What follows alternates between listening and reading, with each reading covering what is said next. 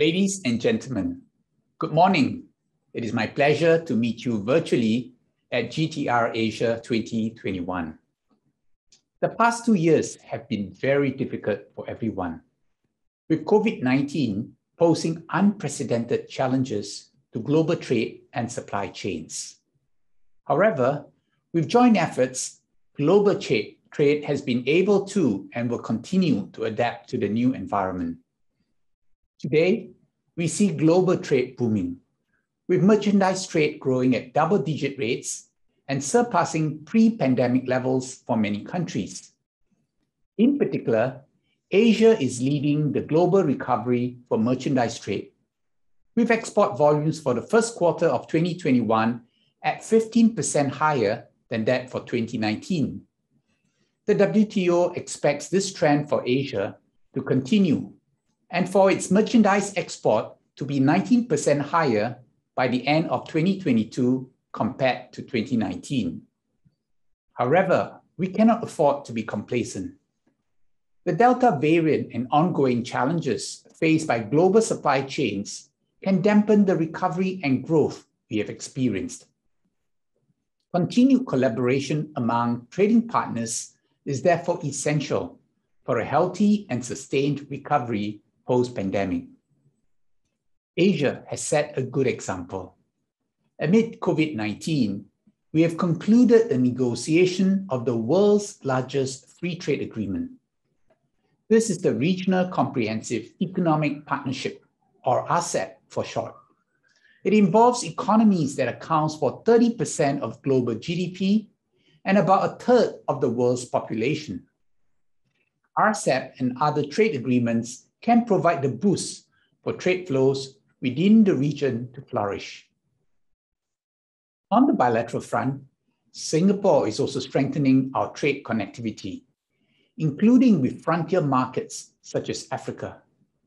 These markets present growing opportunities for our enterprises and traders. For example, in 2020, Singapore launched a digital platform called Business Sans Borders. This platform helps to connect businesses, traders, and digital services seamlessly. Ghana is one of its pilot countries. On top of collaboration with global partners, it is important to continue leveraging on digitalisation to speed up recovery and drive growth. Asia is pursuing the growth of the digital economy by promoting digital integration across trading partners. For example, ASEAN recently adopted the ASEAN Digital Master Plan 2025.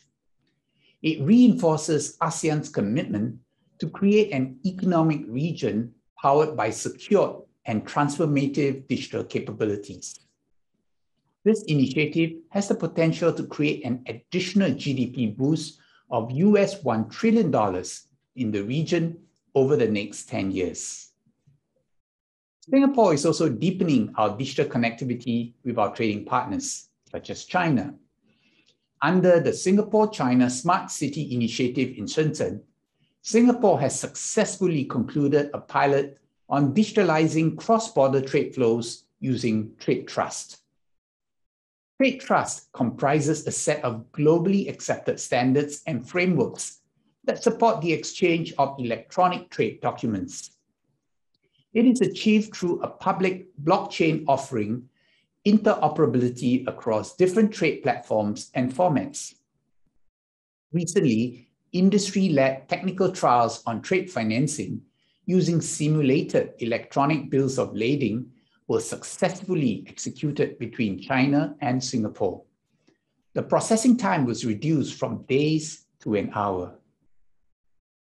At the industry level, Singapore is building infrastructure to enhance connectivity across supply chains. For example, in July this year, Singapore launched the Singapore Trade Data Exchange, or SG TradeX in short. It enables seamless data connection across the supply chain, both locally and globally. When fully developed, SG TradeX will have the potential to unlock more than Singapore $200 million of value annually. Besides digitalization, sustainability is another key driving force behind growth and transformation. Governments and industry are playing a larger role in driving and adopting more sustainable and green solutions. In particular, financing is a key enabler.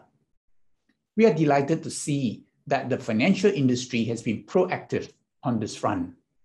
For example, HSBC and Temasek recently launched a partnership to establish a debt financing platform dedicated to sustainable infrastructure projects, with an initial focus on Southeast Asia. Both partners will invest up to a combined US $150 million to fund the loans.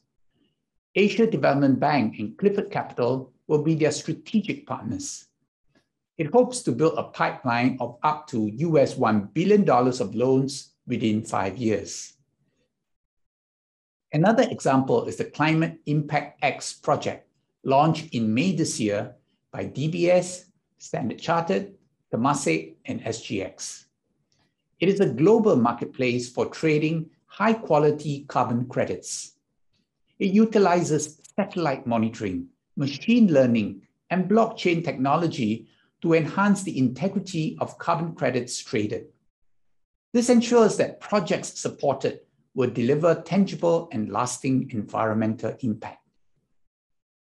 Green financing is needed for smaller enterprises which are developing new green solutions. On 1st of October, Enterprise Singapore introduced a new financing scheme named the Enterprise Financing Scheme Green, or EFS Green in short. This is a partnership with financial institutions to catalyze green loans to enterprises developing innovative green technologies to reduce waste and emissions. This will expedite green transformation across industries, including the global trade supply chain. We are glad that the first EFS green loan was awarded by HSBC within 1 month of its launch. This was a Singapore $6 million trade loan to Europower Group.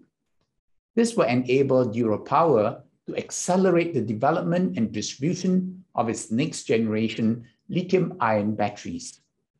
They will be used for Singapore's Tuas Megaport's automated guided vehicle fleet.